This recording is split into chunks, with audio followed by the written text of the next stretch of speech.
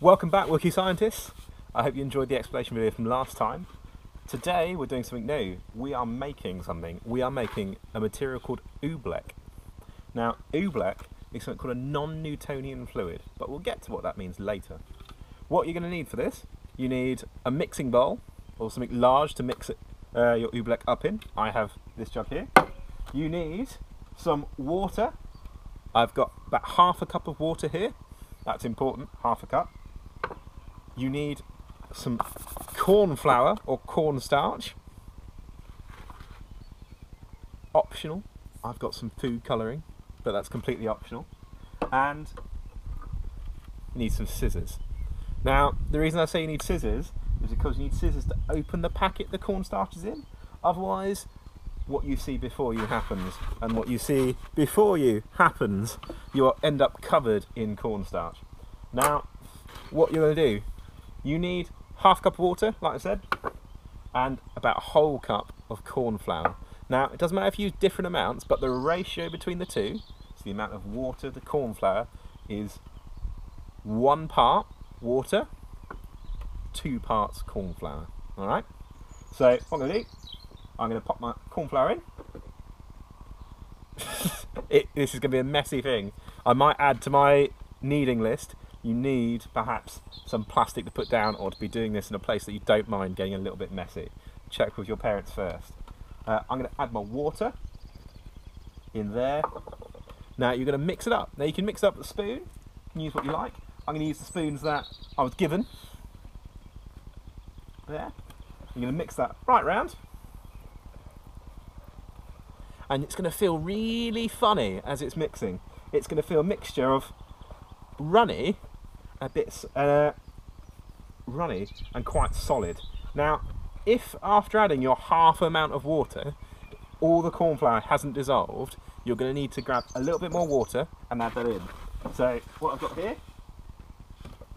is a little bit extra water. A bit at a time. You can always add, but you can never take away. That's what my mum told me. Any sort of mixing recipe, that is. And trying to get all those bits there broken up. It's going to feel really gooey, and it looks really gooey as well.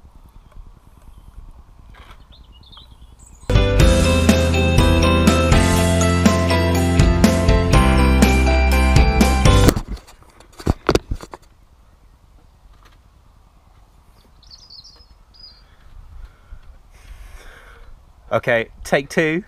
I needed a bit more corn flour in my Oobleck. It should look runny until you start to shake it or stir it, and then you'll know that if it starts forming those little lines there, those crease lines, as if it's not quite a liquid, it feels like putty or something like that, then you've got your mixture right. It does take a bit of doing.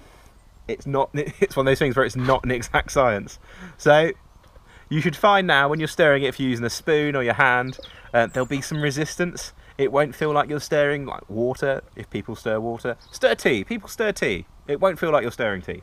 Now, it'll feel really solid as you try and stir it. That's because as you're stirring, you're exerting pressure on the Oobleck, so it goes from a liquid to a solid in those specific points where you've exerted pressure.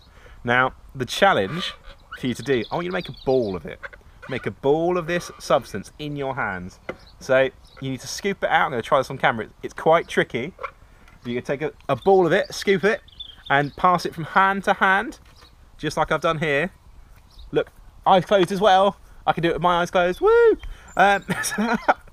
It should form a nice solid ball that you can see.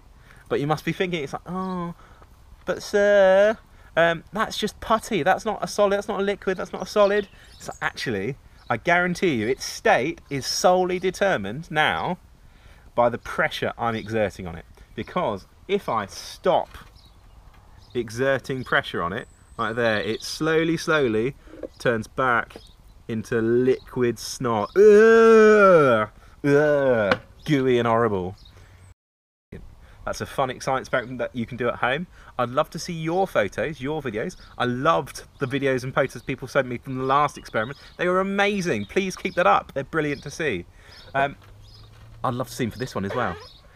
Now, this is the point where this is the end of my video. This is a fun experiment you do at home. What you can do now, you can like the video. It helps. You can subscribe to the channel and see all the videos that I'm going to release in the future. You can also send me your suggestions, put those in the comments. I'd love to know what you want to see.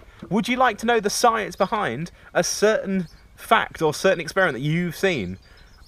Within reason, I can do most of these things and make them happen and make it fun and exciting for you to do as well.